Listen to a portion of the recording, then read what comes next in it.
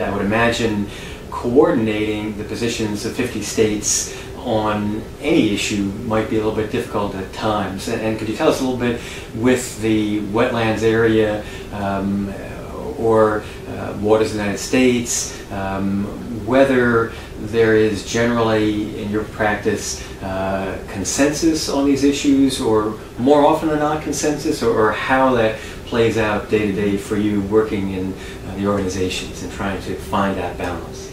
I would say that there are a lot of geographical boundaries in terms of philosophy. The western part of the country tends to hold pretty tightly together in a very states first type approach. So they tend to have a lot of concerns with what EPA and the Army Corps of Engineers are doing in the wetland area.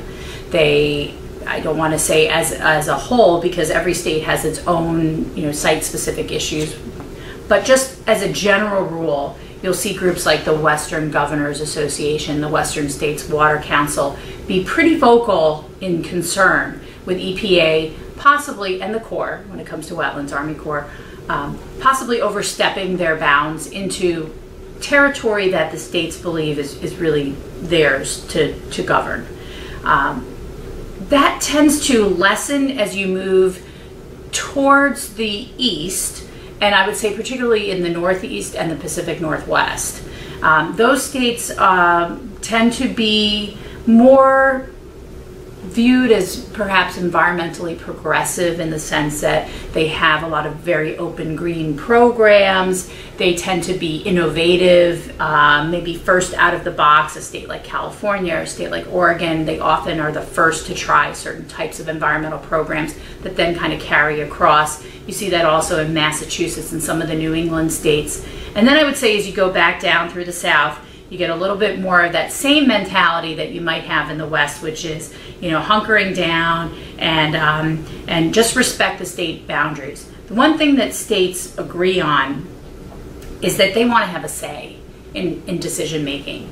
And the wetlands area, because there is such a heavy presence of EPA and the Army Corps of Engineers in wetlands, because so few states have actually assumed the wetland program to actually run it, the degree of interaction and the possibility for difference of opinion between the federal government and the state is pretty great in the wetland area. So how often do we say uniformly all states agree on a particular wetland topic? It's pretty rare. One thing that all states agree on is that the assumption issue, which I think we'll talk about, that states, if they so choose, should be able to easily assume the authorities under 404 of the Clean Water Act.